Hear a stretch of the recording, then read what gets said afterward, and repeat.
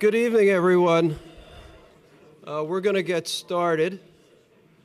I'd like to welcome everybody here tonight to the 12th Annual John T. Dunlop Lecture.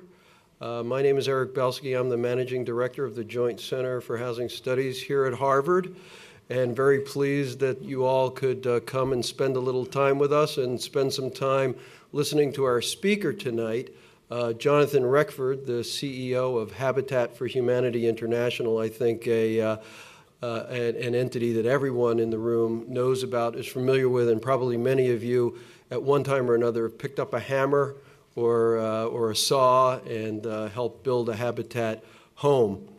I'd like to talk just for a moment about John T. Dunlop, for whom this lecture is named.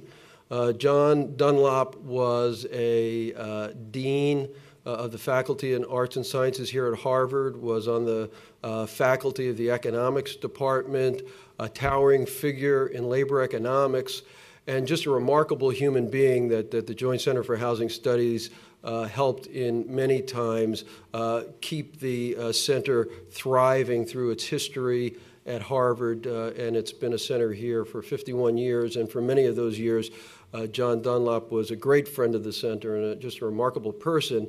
To give you an indication of how remarkable a person he was, and one of the great benefits I had of being in this job is having gotten to know him, is he advised 11 presidents of the United States, starting with FDR and ending with Bill Clinton.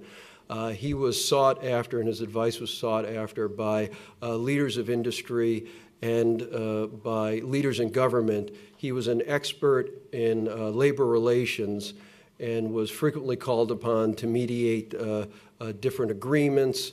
And while he was a labor secretary along the way in the Ford administration, he actually resigned over a point of principle, which is a rare thing for a cabinet secretary to do. He was a man of enormous integrity. So it's wonderful to be at an event that carries John Dunlop's name. It's also wonderful to be at an event with another John, in this case Jonathan Reckford, as I said, who is the CEO of Habitat for Humanity International. And Jonathan is a friend and someone I've gotten to know, and he's truly a humble person, but also an extremely effective, focused person who really is trying to do things to improve housing conditions, not just for thousands of people or tens of thousands of people, but through Habitat for Humanity, hundreds of thousands of people. He leads an organization that has helped more than 400,000 families find a place to call home and an affordable place to come home. And it's hard to think of better work that you could be doing in the world than that. So I know that he draws great inspiration and satisfaction from doing that work. But he's also moving an organization that has a global presence, not just into more and more countries, but really understanding what are the issues and the challenges that each nation faces and trying to adapt his organization to meet those unique challenges. For example, in the United States, as we all know, a big challenge today is what to do with foreclosed homes that are in disrepair throughout the country and low-income neighborhoods throughout the country. And rather than continue to follow a model that the organization had followed to a significant degree of building new homes, they've gotten much more engaged in rehabilitating new homes. This is just one way that Jonathan is committed to being very focused on what the world needs and trying to be responsive and a servant to what the world's needs. As a person who does this, I think from day to day, he gets to a degree that perhaps we all should, just how important housing is to individuals, how important housing is to communities and building communities and a community spirit. And really, Habitat tries to both help individuals and, I think, build communities.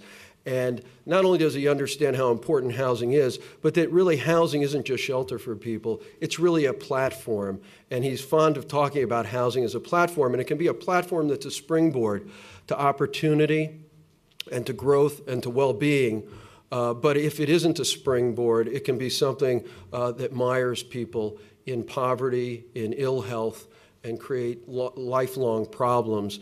And so he really understands how important housing is. And I think many of us in the room are focused on housing's importance to the economy and may have lost sight of how important housing is to individuals. And so it's a great honor to have someone like Jonathan to be able to deliver a lecture that looks at affordable housing and what he perceives to be myths about affordable housing that keep people from taking greater action.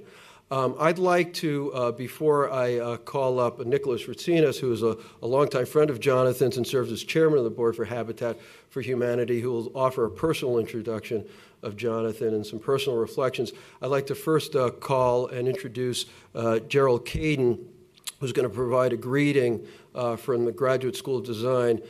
Gerald is a professor here of urban planning and design at the Graduate School of Design. He's also leading the master's program in urban planning and design, and is a legal scholar, another great friend of the Joint Center for Housing Studies. To give you an example of the kind of person he is, early in his career, he clerked in the Supreme Court for Justice Brennan. He's a really remarkable individual, an expert on land use, understands a lot of the issues about how land use and land regulation can create the conditions for affordable housing or can hinder affordable housing. So with that, let me turn the microphone over to Gerald.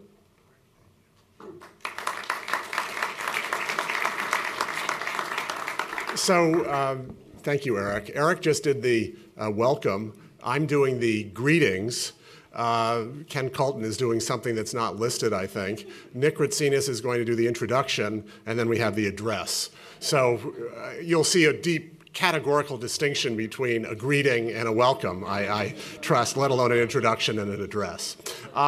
So first, what I'd like to do is actually say to Eric Belsky and to Nick Ratsinas before him, how grateful we at the design school are, how lucky we are at the design school to have that kind of leadership at this enormously important center that's affiliated with the Graduate School of Design, as well as the Harvard Kennedy School of Government. It's a great pleasure to have all of the resources of the Joint Center for our students and our faculty in terms of research and teaching, and then to have the kind of outstanding leadership that we have with Eric now and with Nick and Eric before that is just a great joy for all of us. Housing is very important to us at the Graduate School of Design. We have an enormous number of students in urban planning, urban design, architecture, even landscape architecture, deeply interested in housing for the obvious reasons that housing is important. And I think there's actually an increasing interest now. There's always an ebb and flow to what people are interested in. Housing is really now a core issue for our students and indeed for our faculty. And for that reason, in addition to having outstanding faculty members like Eric and Nick, although he's spending a little bit too much time at the business school, to tell you the truth, in my judgment. But that's because I'm a professor here at the design school, and we're lucky to have him at Harvard anyway. We're expanding our faculty in housing and indeed doing a search right now for the Dunlop chair, sound familiar, in housing, which will be a senior tenured scholar. And that search, and I'm intimately involved in it, will presumably conclude this year. So this is something deeply important to us. So that's I think, what you call a greeting. I think. I've greeted you. Welcome to the Graduate School of Design. Our dean will be, I think, joining us later if he's not here. But on behalf of Mohsen Mustafavi, our dean, and the faculty and the students, we welcome you here to the Graduate School of Design in Gund Hall. And now I will turn it over to, I guess, Ken Colton. Is that correct? Oh, I'm sorry, there's yet another. Okay. Just very quickly, thank you. That was exactly the welcome and greeting. And now I want to call up Ken Colton, who is a senior fellow here at the Joint Center for Housing Studies, but is here to greet you on behalf of the National Housing Endowment. The National Housing Endowment has provided funding and sponsorship of this event since its inception 12 years ago, so really has been a partner with us in this. He's going to offer some greetings from the National Housing Endowment, but I also do want to point out that the Executive Director of the National Housing Endowment, Bruce Silver, is also with us here tonight. So thank you, Bruce, for your support over the years and your help in arranging this event. And with that, I'll turn it over to Ken.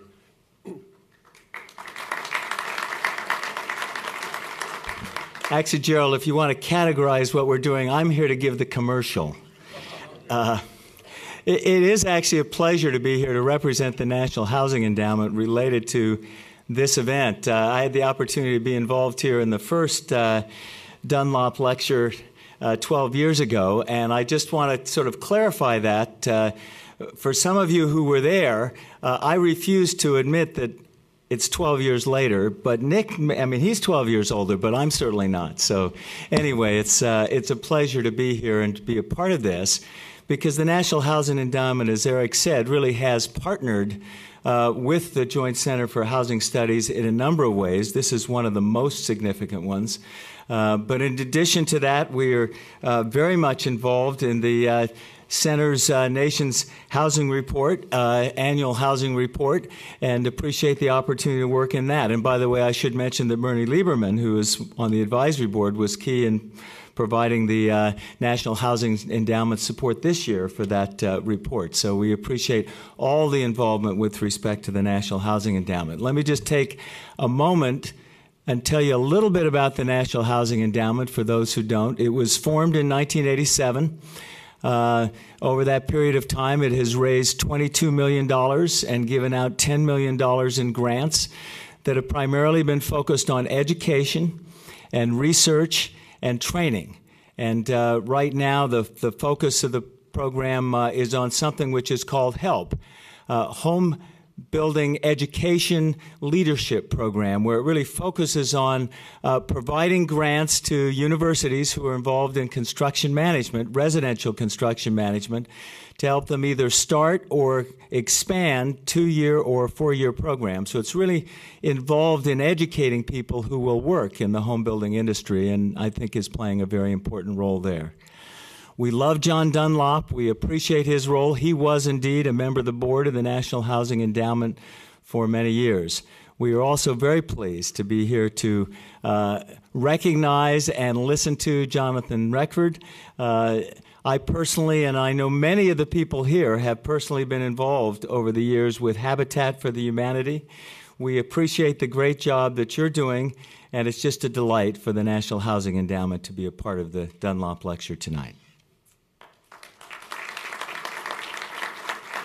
And so now at last to introduce our speaker is Nick Ratsinas, my friend and colleague for many, many years. He's on the faculty of the Harvard Business School. He will provide a personal introduction, but I would say that Nick, like Jonathan, doesn't just talk the talk. Here's a man who really walks the walk in virtually everything he does, really a towering figure in housing and really a national figure. To introduce Jonathan, after Jonathan gives us his remarks, he's agreed to take some questions, so we will have time for questions as well. So with that, let me turn it over to Nick. Thank you, Eric. It's great to be here. It's great to see my friends and colleagues from the Policy Advisory Board. Thank you for hanging on in the most difficult times one could possibly imagine. I want to thank the National Housing Endowment for your support. Gerald, thank you, and not only you, but the other faculty and students from the school who are here. Thank you all for being here. I want to acknowledge our first two Dunlop lecturers are here, Ken Colton and Barbara Alexander, who did such a great foundation for this. Thank you both for joining us here. Eric was kind enough to invite me in large measure because Jonathan and I had an important intersection at a particular point in time.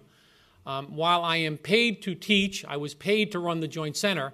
My principal volunteer activity for many years was Habitat for Humanity. And I was on the board of directors of the International Board, and it was an honor. And those of you who support Habitat, I thank you for that support, both past and going forward. We had a critical point, a critical juncture in the history of Habitat for Humanity. We no longer had our founder with us, and we had an organization that was a shining star, but when you looked at that star closely, it was frayed. There was deferred maintenance. We had the message, we had the charisma, but we didn't have the infrastructure in place.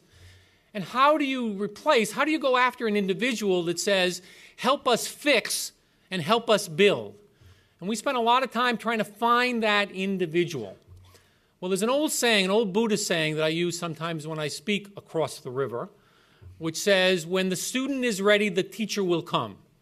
Well, in our particular case, Jonathan came, and he made a difference. And he taught us, Jonathan's going to talk about 3 myths. He taught us 3 things that I want to share with each and every one of you. Because Jonathan comes from a very special background, a background that is both faith-based and very heavily private sector oriented.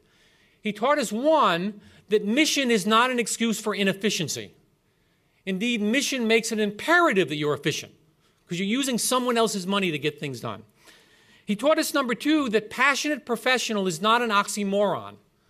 That if you are passionate, you should be professional about undertaking what your passion is. And most importantly, he taught us that shelter is not the end of a game, it's the beginning of the game. That it is not just a safety net, but if it really works, it's a trampoline. And in this period of time, in the last several years where he has led Habitat, he has built the infrastructure to make it not only an organization that is the brand in affordable housing in the United States of America, but indeed has a footprint in over 90 countries around the world. So it is a great privilege, a great honor to introduce this year's Dunlop lecturer, Jonathan Reckford.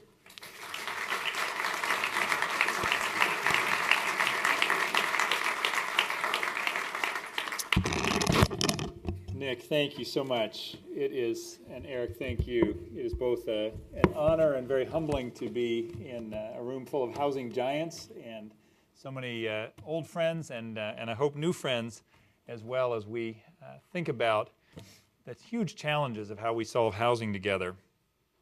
Shortly after I joined Habitat for Humanity in 2005, I visited the tsunami-devastated areas of Southeast Asia. During that trip, I encountered a developmentally disabled gentleman named Samwang Chiachan. He lived in a community of Moken, or sea gypsies, in a corner of southwest Thailand.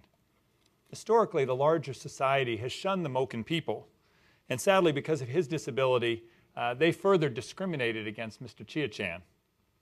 Before the tsunami, he had no role in their fishing village.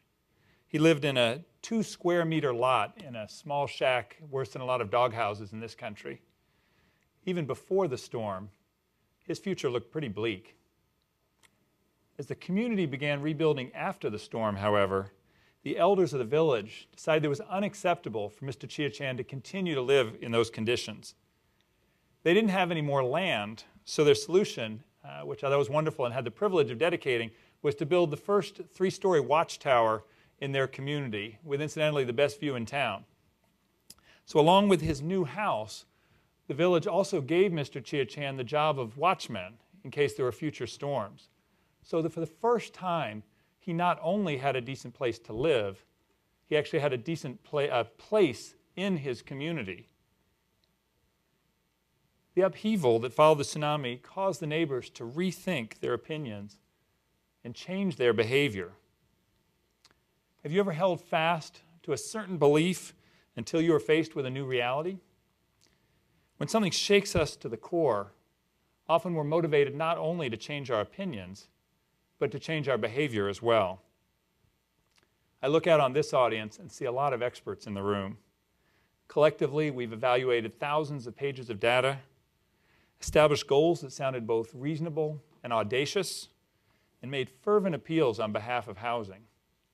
Despite all our efforts, however, I'm not sure we've done a good enough job of creating a common narrative to use when we talk about shelter.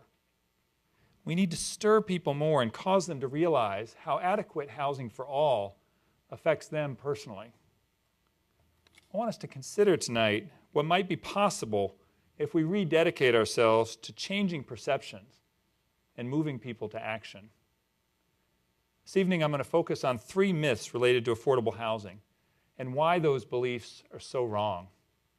My hope is that you'll walk out of this room either persuaded or reminded that access to affordable housing is a vitally important issue that impacts everyone in society.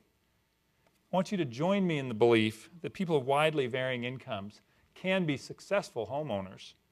And I hope we might leave here as better advocates with a renewed sense of urgency for tackling the huge challenges we're facing in this country and the world. Many of the issues I'm going to raise are complex. I'm going to ask questions I know we can't answer tonight, but I hope they'll spur conversations that we need to have. It's important for you to know the context for my remarks, which you've heard. Habitat for Humanity seeks to find housing solutions in partnership with families who cannot otherwise obtain financing for decent housing. Our focus is on affordable housing, and we do that in the context of promoting home ownership. Next week, Habitat will celebrate 2 important milestones.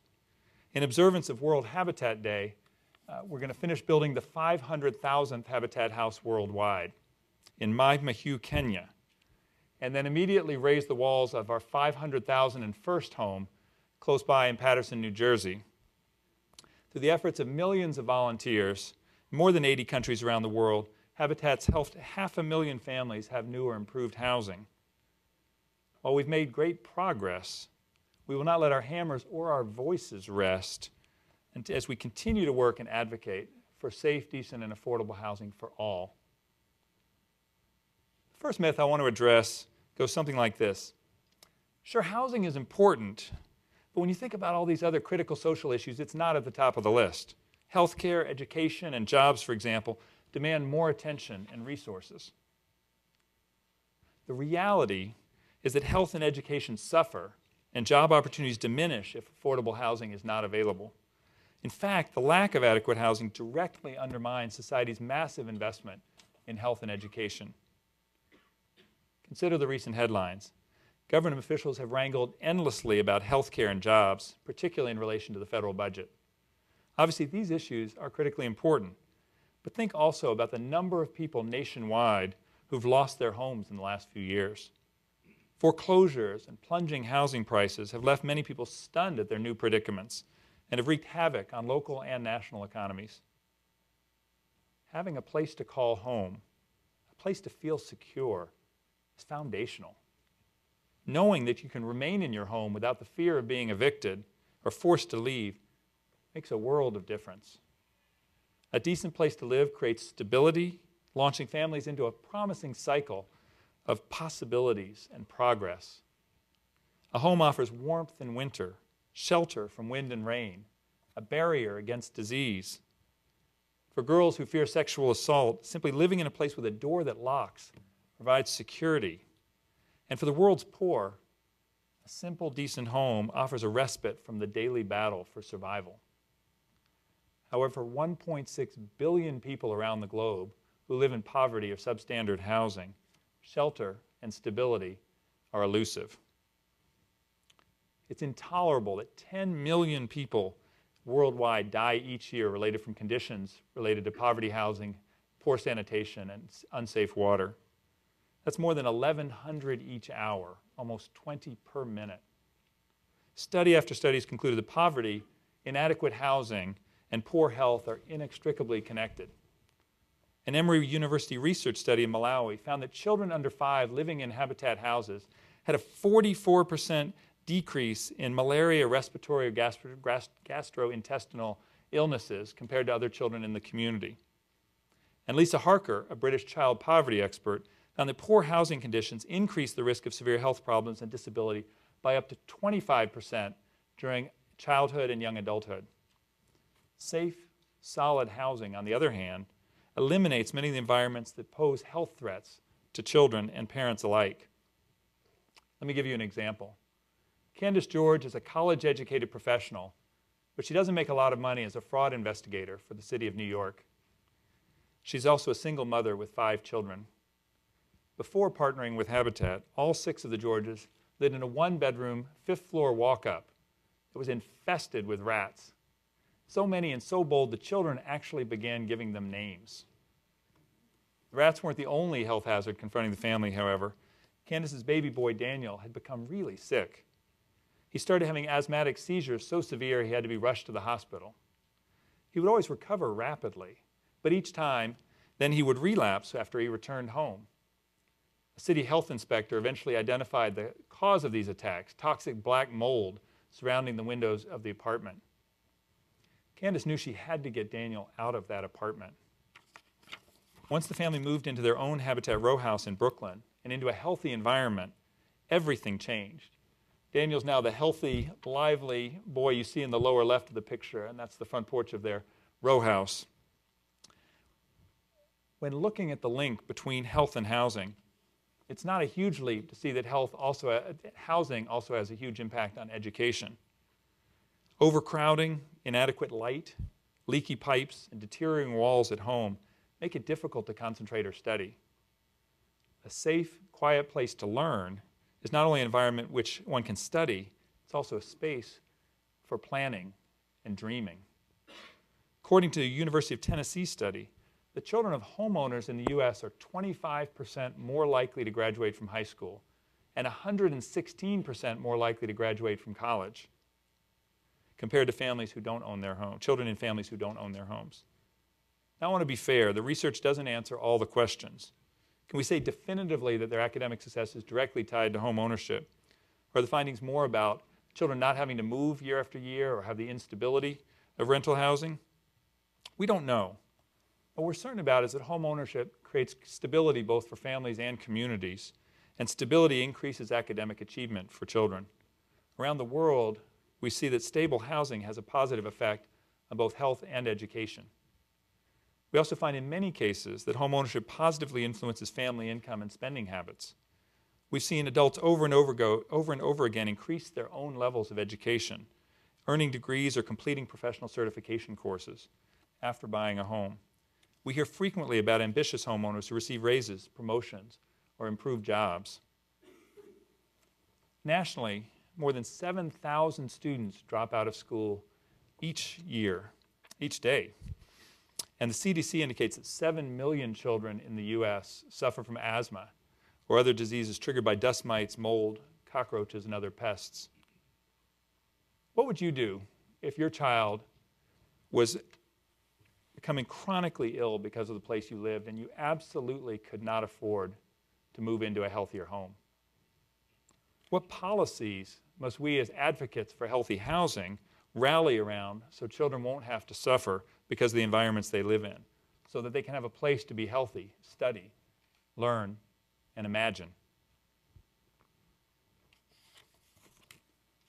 Another myth I often hear is that affordable housing is someone else's problem. If this recession has taught us anything, it's that housing is as important to community health as it is to individual health. Investing in affordable housing attracts new businesses, creates jobs, and many times makes communities safer. When these investments are absent, communities struggle, and the ripple effect is devastating. Eventually, those ripples affect everyone. Housing is not a product, it's a process. And housing at all economic levels has to be set in the context of community, involving many people and organizations. If we're to provide affordable housing for all, then the public, private, nonprofit sectors have to come together. We're seeing this clearly because of the housing crisis. Foreclosed and vacant properties are draining the life out of neighborhoods and surrounding communities all across the country. At Habitat for Humanity, we had to step back and determine how we could best serve both families who couldn't afford decent housing even before the downturn and the communities that were now moving backwards. We encouraged our affiliates to think not only about new construction, but also to consider repairs and weatherization. Purchasing foreclosed properties to rehab and sell at affordable prices to low-income families has been a core strategy for Habitat. In the process, we focused on creating partnerships within communities to address the multiple challenges of declining neighborhoods. We've in effect become a catalyst for neighborhood revitalization. This is the Cherry Street community in Winston-Salem, North Carolina, which until recently had been in decline for decades and also become a haven for violence.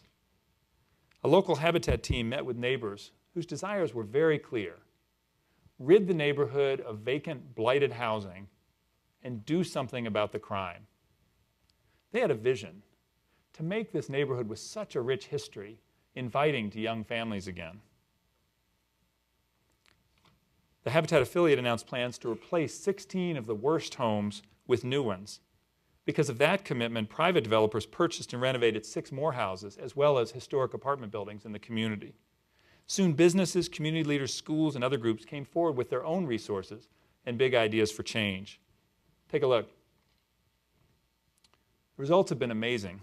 Since the project began 3 years ago, crime has dropped 50% and drug offenses are down 70%. In fact, when I was touring the area, I spoke to a police officer named Billy, who's now a volunteer in the community. He told me, if you'd been here 3 years ago, I would have been here to protect you. The big sweep of his hand. He said, now look what we've done. Can you believe that's the same street? Run that back one more time. The city manager told me that when he feels overwhelmed, he drives to Cherry Street to remember what is possible. And now a 10-square block area with Cherry Street at the center is the focus of a larger neighborhood revitalization effort. Remember, the process started with the residents of the community. when they were able to give voice to their dreams, when they were eager to invest themselves in the solution, other people started getting excited. Success required all sectors to get involved. So how does this all come together? Let's look first at the public sector, which creates the context and environment for private investment in housing. One of the critical roles of government is to regulate land use. The best community designs include mixed income, mixed use developments that include the foundation for future growth. Offering incentives such as density bonuses or requirements for inclusionary zoning helps assure that affordable housing options are available in our high-cost communities. Governments also establish infrastructure. Affordable housing works best when it's in the right location, near transit systems, shopping areas, and good schools, and when it's close to areas where residents work. A third role for governments, especially in the international arena, is to develop policies for land tenure. Some 80% of the world's population lacks title to their home or to the land that it sits on. Adequate housing opportunities are dependent on the government establishing and enforcing laws for property protection. Developing sustainable housing is almost impossible without clear tenure policies and an honest legal system.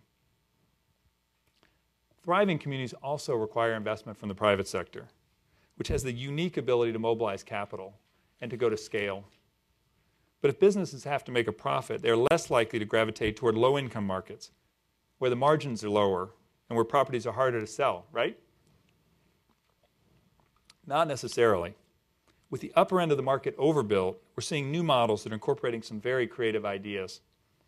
For example, a private developer in Australia's elite Victoria Harbour sold the lowest 3 floors of an 8-story upscale apartment building to Melbourne Affordable Housing, which in turn is selling the units to those who work in service industries, childcare workers, teachers, police officers, etc.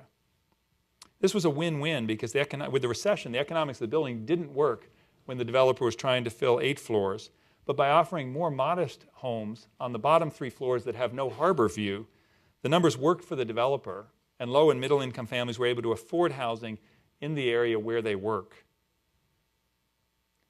So where does the nonprofit sector come in?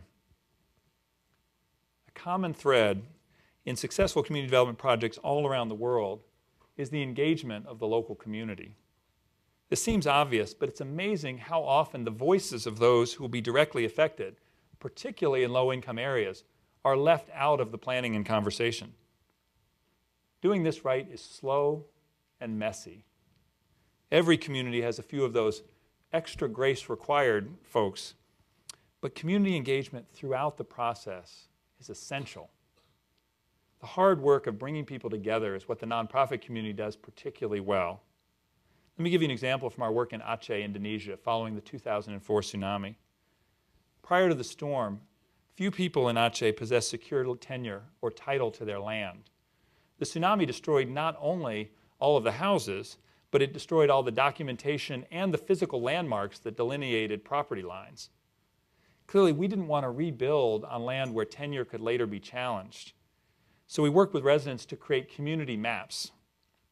The families marked off what they believed to be their property lines, and then we mapped it, and they had to obtain the signatures of every adjoining neighbor that that's where the property line ought to be. Then, once we had the maps, we helped them get approval from various levels of government, and those became the official community maps. Once families had official documents for land rights, we could then start building permanent homes. Without this collaborative process, it would have taken years, if ever, for the government to have put titles back in place. But within a few months, we were able to work with the families and begin building again. Here's another quick example of a community collaboration. In a village, this is a process we're replicating across northeastern Brazil. This is a community called Varjada, and previously the people lived in mud huts where the walls were a breeding ground for beetles called kissing bugs.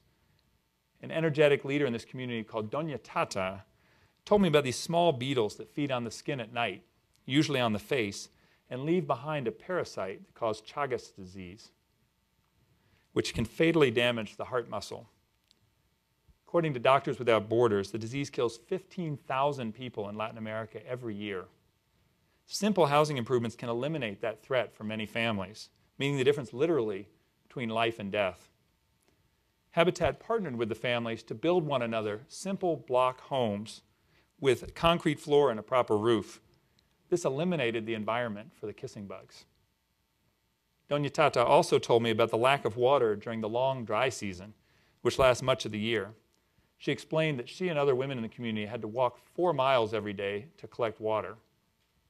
So in addition to building healthy homes, we partnered with the Methodist Church and alongside each house built a large stone cistern. And we designed the roof systems to capture all the runoff in the rainy season, providing enough safe drinking water to take the family through the dry season. The state and local governments, based on these investments, came in and built the first school and clinic in the community. And the women, who no longer had to spend half a day fetching water, had harnessed their embroidery skills, and with the help of World Vision and the National Bank of Brazil, created a profitable micro-business in embroidery that has provided both income and socioeconomic representation for them. We see this in communities all around the world. Improve housing and businesses grow. Many homes serve as workshops, manufacturing units, warehouses, and retail spaces. These allow homeowners to improve their living standards over time. Habitat's Cherry Street development, our efforts in Varhada and other communities, as well as the project in Victoria Harbor, illustrate clearly the transformations that can occur when the public, private, nonprofit sectors come together to solve big challenges. The revitalization of these communities also emphasizes, once again, that stable, affordable housing is central to education, health, employment, and economic development. The State of the Nation's housing for 2011, developed right here, says that more than 2.2 million mortgage loans are currently in the foreclosure process. What would you do if your situation changed drastically and suddenly you could no longer afford to live in your home or even in your zip code? What can our organizations do collectively to make a big impact on the huge housing foreclosure crisis in this country? How do we mobilize all three sectors at a scale to change the current trajectory? The final myth I want to address is that home ownership really isn't for low-income people. This is absolutely not true. A few years ago, home ownership was widely and unwisely encouraged. Now many are arguing that purchasing a home was a bad idea for low and even middle-income families. Rentals being touted as a better option. The reality is we need the full spectrum of housing solutions in our society, and that people of many income levels can be successful homeowners. Exactly who are the families struggling to find housing they can afford? Many of them are people we encounter every day, the people whom we trust to care for our parents, teach our children, and protect our neighborhoods. Discussions about low-income home ownership can be extremely complex, or they can be as simple as imagining a family either continuing to live in a cycle of poverty or having the opportunity to break free, make changes, and discover a world of hope and promise. Home ownership, especially for low and moderate income families, has taken a bad rap because of the housing crisis. Purchasing a home, no matter what the income level of the buyer, ought to require a mortgage with fair and reasonable terms that are fully understood by the borrower. Lenders should confirm sufficient family income to cover monthly mortgage payments and other associated living expenses, including utilities and transportation costs. Perhaps it really is that simple. Perhaps the only real problem is we strayed so far from that path. The housing crisis arose out of a giant affordability problem. Prices escalated far faster than incomes for many years. Now property values have fallen, but financing has all but disappeared for low and middle income families. We still have a huge problem with access to affordable housing. But it's not just about low income families. An article ran in the New York Times last year that said regardless of whether you're talking about a primary residence, a second home, or a house bought as an investment, the rich have stopped paying their mortgages at a rate that greatly exceeds the rest of the population. More than 1 in 7 homeowners with loans in excess of $1 million are seriously delinquent, according to the article, which also suggested that the rich might simply be dumping financially draining properties. A Las Vegas agent for luxury apartments cited that the wealthy made plans based on the best of all possible scenarios, that their incomes would continue to grow, and that real estate would never drop. Not many had a plan B, he said. The suburbs reflect the same struggles across demographics. In the states with the most foreclosures, rates in suburban areas rival those in center cities, and rates in predominantly white neighborhoods differ little by income. In the current political climate, the expectation is that federal housing subsidies will be reduced. So where do you make those cuts? Who ought to suffer the most? At Habitat for Humanity, we believe that owning a home is a power move for many families. One homeowner said it powered the creation of his own small business and helped him to afford to send his children to college. A single mom said at first owning her home was a dream come true, but now it's a push to do something greater. Because we set out to help families succeed, the majority of Habitat families are thriving. And foreclosure rates across the country remain extremely low, around 2%, even though we only lend to subprime families, and even in cities where foreclosure rates have hit 20 and 30%. We've now been offering these subprime mortgages for 35 years and are seeing more and more families fully pay off and completely own their homes. And that success comes as a result of preparation, education, and accountability.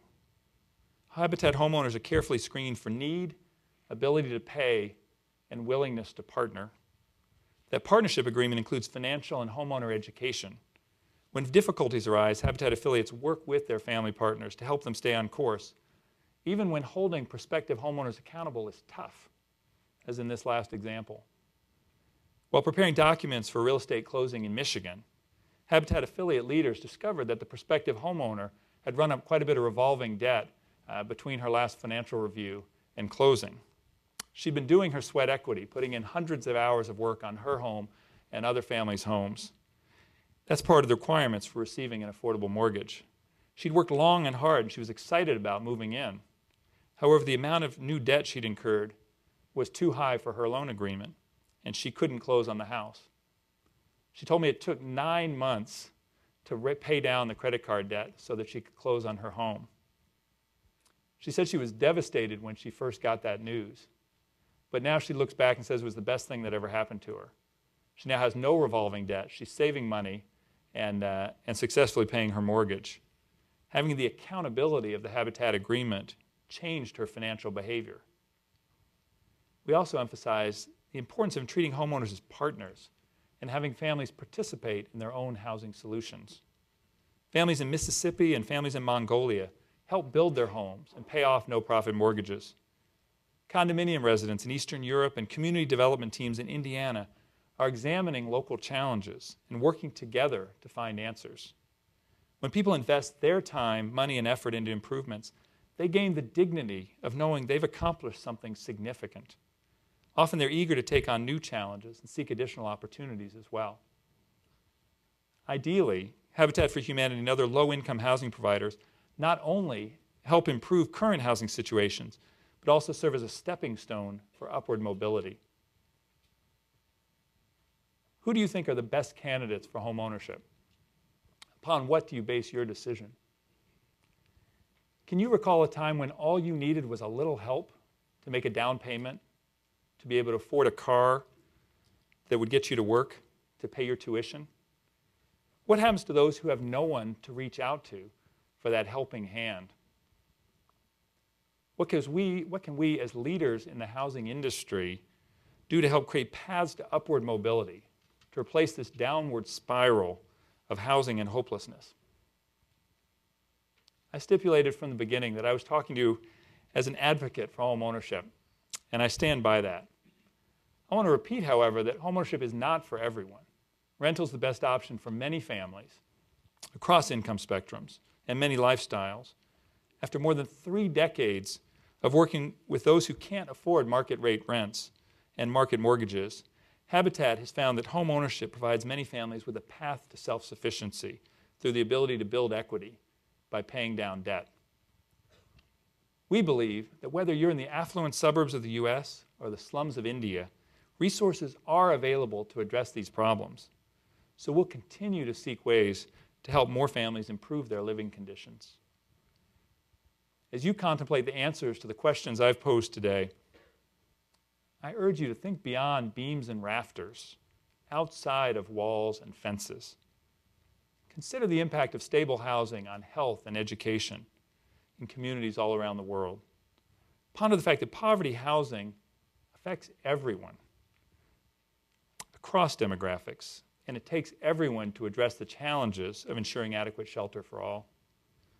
I believe we must develop new and integrative housing solutions because the reality is if children don't live in decent homes, they don't stay healthy. If they're not healthy, they don't do well in school. If they don't get a good education, their chance of getting a good livelihood and breaking that cycle of poverty plummets. All the pieces have to line up if we're going to maintain healthy and thriving communities. Solutions to many of these housing issues lie right in this room. Sometimes we get caught up in the busyness of housing, but let's never lose sight of these basic truths. Housing is foundational. Housing problems affect everyone, and it takes all sectors of society if we're going to deal with them. And settling into stable housing can be a power move for families and can bring new life to the communities they live in. I want to leave you with a phrase from Habitat that always encourages me. A world of hope, it starts at home. May that spark of hope begin with us here tonight. Thank you.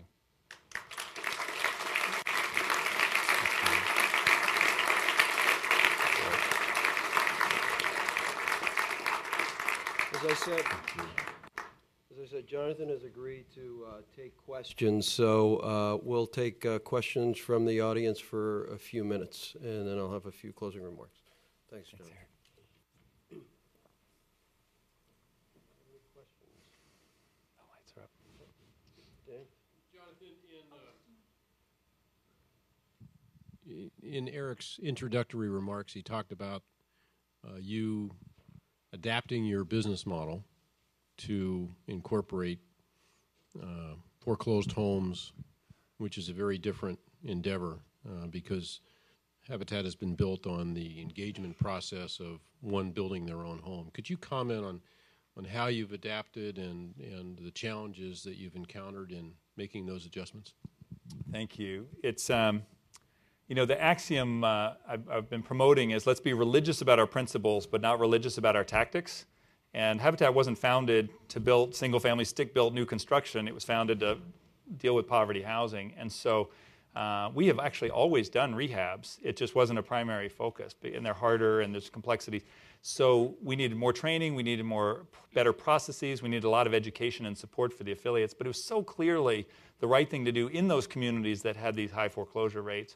And it was, and then we kept the homeowner principles exactly the same. Families still had to participate, still sweat equity, still volunteers coming alongside. Need a little more higher level of professional supervision for rehabs.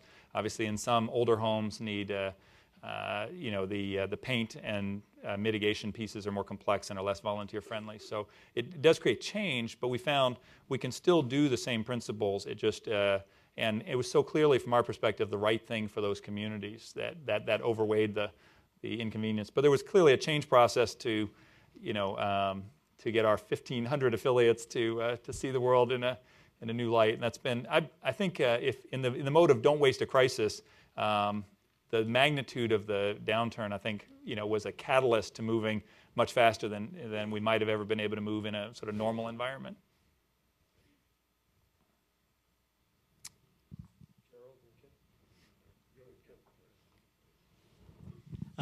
Jonathan, you talked about the 35 years of subprime mortgages that you've been giving.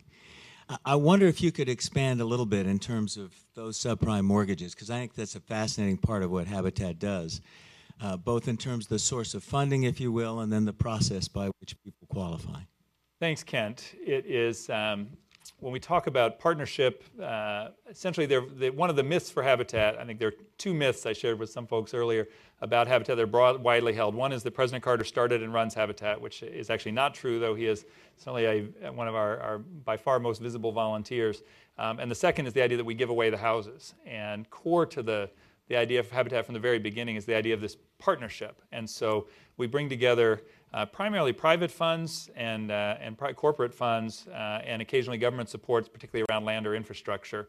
and then the families pay a no-profit mortgage, and all of those funds revolve in the same community. And so when the families pay, they know that they are both a recipient but then a donor for the next family. And I think that ties both to the dignity of that partner family who feels by the time they've put those hundreds of hours of sweat equity and they've gone through the education and they're paying that monthly mortgage, that it's not a charity case, it's, they are partners in the process, though clearly there's subsidy involved. So there's a philanthropic piece, which is the subsidy to buy down the interest rate to make the mortgage affordable, but the families have a significant stake and are earning it through their sweat equity down payment and then through their monthly payments. And I realize it'll vary by it, but the interest rate would end up being about, on average. so this is where it gets a little more complicated. In the U.S., we have a zero interest rate, which has been the long tradition. In the rest of the world, we charge inflation. It's no profit, but in high inflation markets, we end up tilting too far to charity if we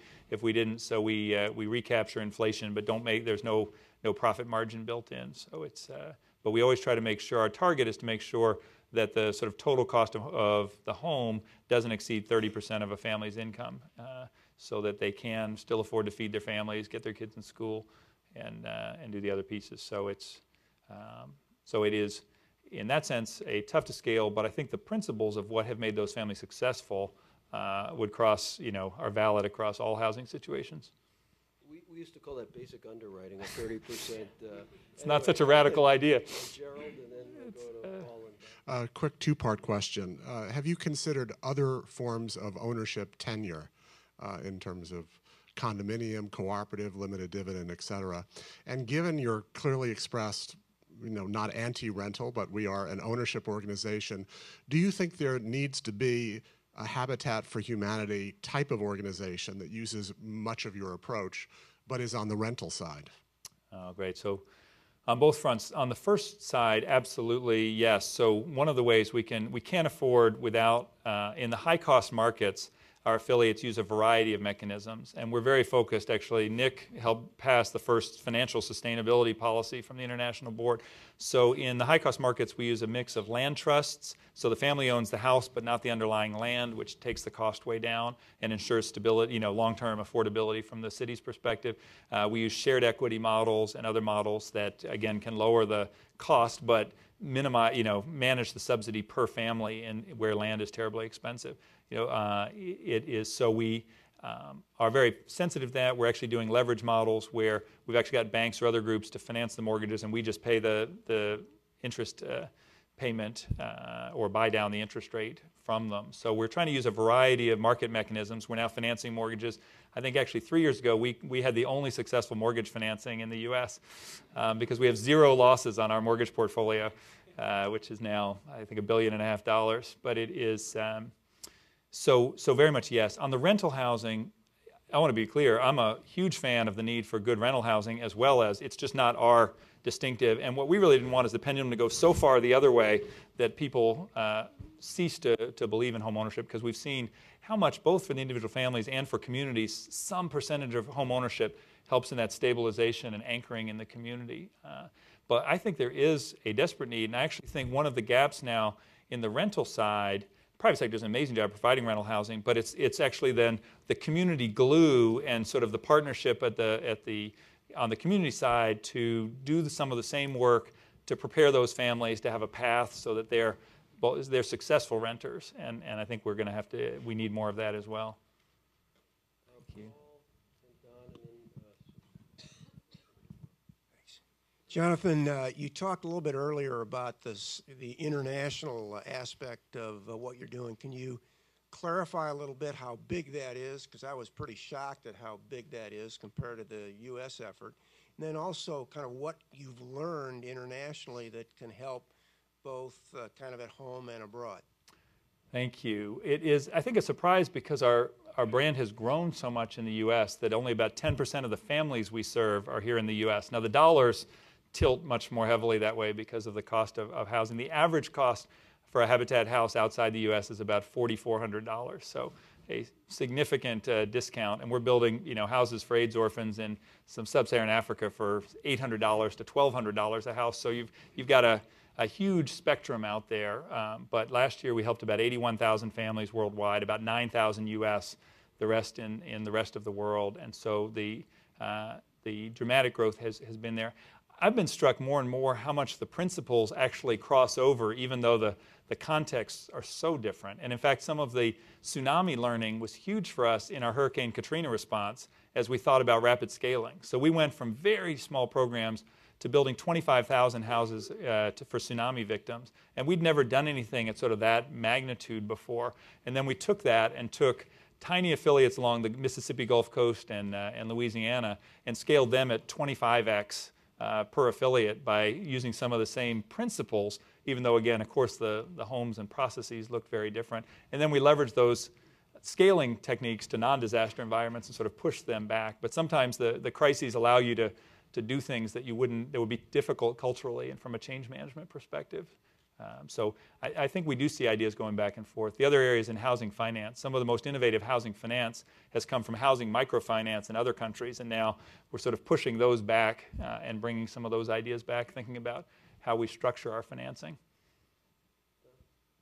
Given that, excuse me, given that U.S. public housing policy has largely been a failure, what, from your experience, would you say that the public sector is missing, and lessons that you think they should take from your philanthropic side to addressing the larger public housing needs? You know, there are a lot of people in the room could give much more eloquent answers than I on this one, but you know, I would brag about one of our board members, Renee Glover in Atlanta. I think has done an extraordinary job of replacing sort of the post-war big projects with mixed income, mixed use communities, and we've seen really strong results. And you know, there's a debate out there. It displaces some families. There's, you know, we have to acknowledge some of the trade-offs. But when you look at the net result for the families in those communities, I think it's been a tremendous success. And I think some of that piece where HUD is embracing sort of the post-Hope 6, you know, healthy communities and you know, affordable housing with access to transit, as well as energy efficient, are both things that I think are being embraced. But I think actually those same principles, I don't think the government can do it if it's not, you know, I think government's setting the context for the private sector to do the development, but then bringing in the nonprofit sector to do that community organizing that is a key piece of making it work. Because if the voice of the community isn't part of that planning and design, I think that's where we see, I think they were left out of a lot of that early master planning that created such bad early examples of public housing, and I think we've all learned a lot. Hi, I was wondering, in terms of the financing aspect, whether you think that institutional investors, such as mutual funds, insurance companies, or commercial banks, have a special role as opposed to institutions that finance themselves by equity in contributing to housing policies. You know, I think absolutely.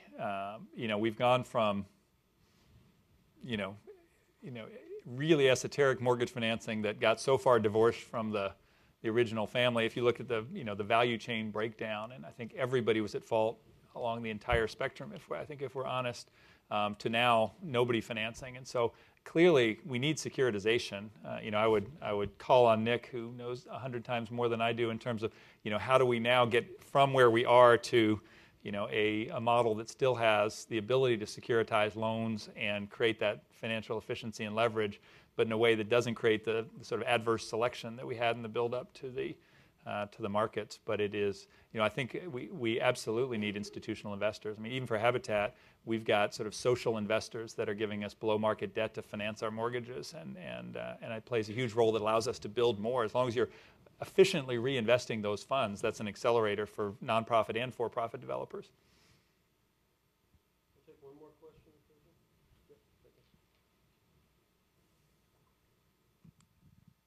Hi.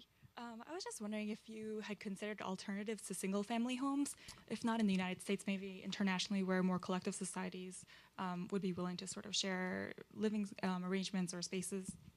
Thank you. We actually, the original Habitat concept came from a small interracial Christian collective farm in South Georgia, which in the 1940s, which if you can imagine wasn't very popular in the 1940s in South Georgia.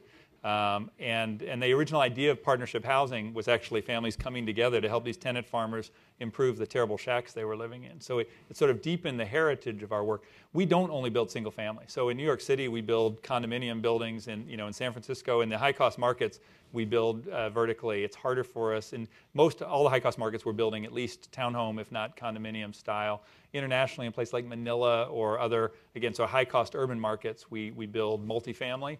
But it's still condominium home ownership for the individual families. We have not, from an approach perspective, we have not, I would say there are certainly large communities. Right now, in our Japan response, very traditional that families would be in community, eat together, so we would follow and build to the cultural norms of the community and try to design housing that fits the context and norms of the communities that we're serving.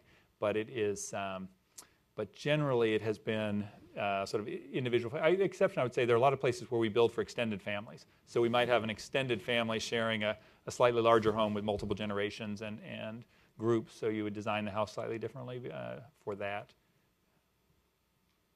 We'll take one last question from Rick. How do you engage volunteers in the high-rise construction in the expensive markets? It's a big tension. It might not surprise you that with our insurance company, we do not have them on the outside walking the beams. So what happens is they only do the interior fit out. And we've seen some creative things, sort of like that Australia example in Toronto and some other places. Condo developers got density bonuses if one or two floors could be habitat or affordable, and then they could build a bigger building, and then our volunteers would just do the interior fit out for all the units, and the families could still put in their sweat equity. So I think there are creative ways, but obviously it has to be safe. Well, I'd like to thank Jonathan for obviously taking a great deal of care in preparing his remarks, in reminding us how important housing is, reminding us that we can all play a role, and we strengthen our role by doing it in partnership with a variety of other individuals, organizations, and sectors. Reminds us of just what we can accomplish if you start that small ball rolling and you keep it rolling and you roll it intelligently. And I hope not only did you get a chance to hear Jonathan's ideas, but you got a sense of the man and why I think we're also fortunate that he's at the helm of Habitat for Humanity International. So with that, I'd like you to join me in thanking Jonathan. Thank you very much.